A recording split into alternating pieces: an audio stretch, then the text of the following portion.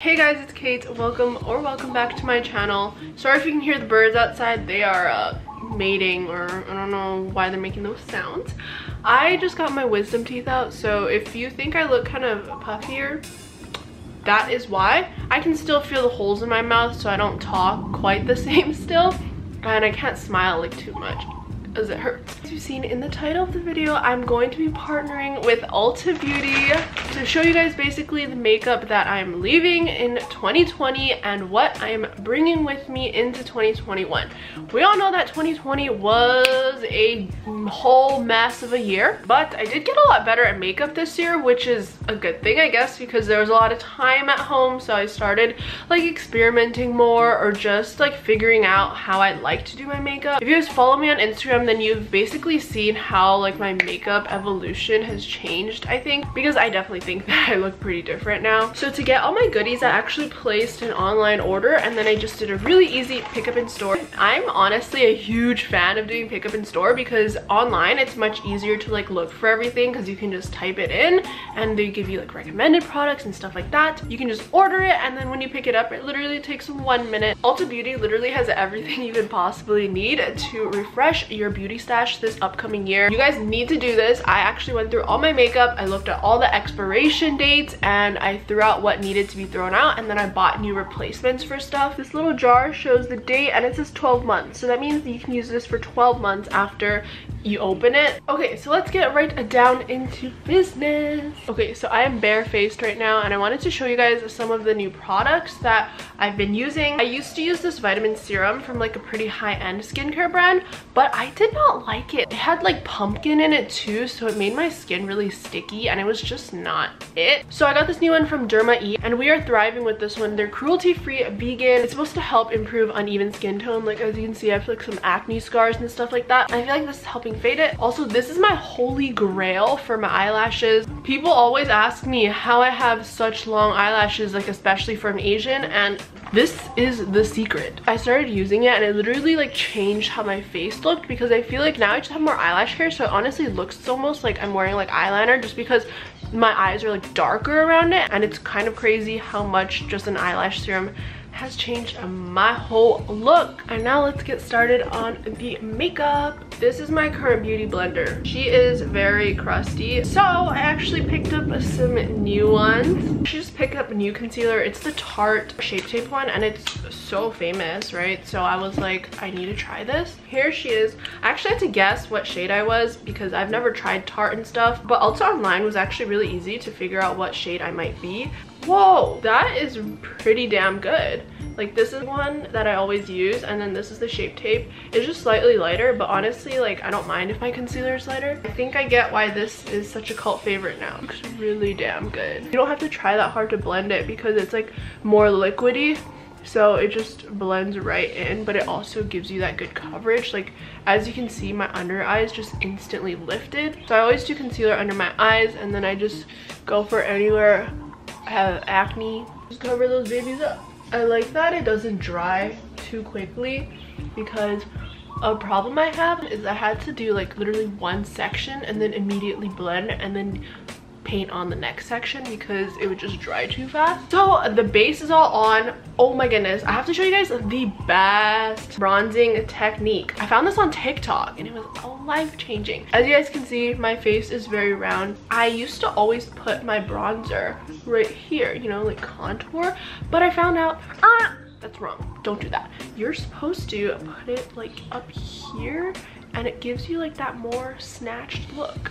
It's like you put it like right here. Ta-da! My face is so much lifted up now, and before when you put it here, I feel like it just dragged down your cheek. This is my newfound hack, and we are bringing this baby into 2021. So now I use a liquid blush that I can just dot right on like that, and I just want to use like only a little bit, and I just put it like kind of higher up, because that's what I learned on that TikTok, to literally, you can even put your blush like up here. Rosy vibe. I am very happy and joyous and good vibes only. This is one of my new favorite products, and I need to show you. This is the NYX Wonder Stick. Okay, so I used to contour my nose with this thing.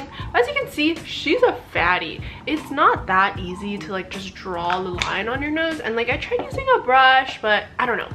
just wasn't really doing it for me, and I was kind of frustrated because people be having their nose snatched and it looks so good when you contour your nose. So I was just like, why can't I do this? But then I found this on TikTok once again, because TikTok's just mine for everything. So what I do is I just color like this. It's really easy to just draw a line right down. It doesn't even have to be like super neat. I try to connect it like to my eyebrow though, because it looks more natural. There you have it. That's my nose contour. Do you see how that easy that is? Like, you just go. I have this nice like small angled brush, which is really good for contouring. I also found that getting like a good brush is also very important. So now I just blend that baby all right in. I'm not very like precise with the lines, but I found that it doesn't matter too much because you're gonna slap on the highlighter after. Do you see it? I feel like my nose already be looking a lot more snatched. Asian girls don't have nose bridges, but here I am building one for myself out of brown color. And then on the other side of the Wonder Stick is the highlighter. I just draw it down my nose like so. Then you do a little dot. And then when it catches light a certain way, people are just gonna think you have a nose bridge, even though you don't. So next I have Becca highlighter in Champagne Pop. This is also like a very much a cult favorite. So I just put it on my cheekies, like right there. A little goes a long way. And then I'm just gonna put a little bit more on my nose. So we really want that nose bridge. Next we're doing eyeshadow, so let's get up close and personal. I'm gonna be honest, I've never really known what I was doing with eyeshadow, but I just got the Maddie Ziegler palette. I feel like colors are really in now, and especially going into the new year, you just gotta spice things up. Just like look at the packaging already. I love these so much because you can basically pick from like having some neutrals, but then you also get some really colorful stuff too. I don't really know what I'm doing, but I'm going to try my best. I'm just gonna start off with Angel. This looks like a good, nice little base. Like I didn't have to dip it like a lot, and there's already a lot of color that just comes right out. Now I'm gonna go in with Latte because it's like a more brownish color. I'm not that good at this, so I'm just trying to keep it like pretty natural, like just kind of darker on the outside. I'm gonna go for these colors now. Add a little bit more brown on the ends. I don't really know what I'm doing with eyeshadow, so I just tend to keep it closer to the natural side. I know it's not that noticeable, but it kind of just makes a little bit of a subtle difference. Next is eyeliner, which is literally my favorite thing in the world. I started off wearing eyeliner only in the liquid form. For me, they're hard to control. They dry too fast sometimes, but I got this cream eyeliner. It's the Maybelline Master Kajal, and it literally changed my life. So when I do my eyeliner, I just kind of make the wing as the same as like where my bottom lash line would go up. I start with raising my eyebrows all the way up, and then I'll also drop it just to see, because you see the line gets like flatter when you drop your eyes. So I just kind of like toggle back and forth when I do it. Then you just kind of figure out how long you want it. The good thing about this eyeliner, it's so like low stress, because look, if it's not sharp, you just use your fingernail and just kind of like sharpen it out. Ta-da! And then I don't draw this inside part anymore because I found that it actually makes my eyes look almost like smaller. Definitely with eyeliner, it just takes a lot of practice. As you can see, using a cream eyeliner does help the process because you can just kind of use your fingernails and fix up the wing if you need help. And then you just kind of try to match up each side, but remember that your eyeliner, they can just be sisters, just like the whole eyebrow thing, you know? Oh wait, I just realized I forgot to use finishing powder. So personally, I don't bake because I just don't really know how, and I haven't figured that out. So I just put powder in my oily spots. Like as you can see, there's like a whole highlight over there, and as I put powder on, it goes away. Isn't that awesome? It was only recently that I started to use powder. It changes so much, like it gets rid of all your oily bits, and now I get why people use powder. So the very last step will be to curl my lashes and put on that mascara. So I'm just trying to be careful as I curl it so that I don't smudge my eyeliner, but I think I did smudge it a little bit, but I can just fix it with my fingers because it's cream based. This is my most favorite mascara in the entire world.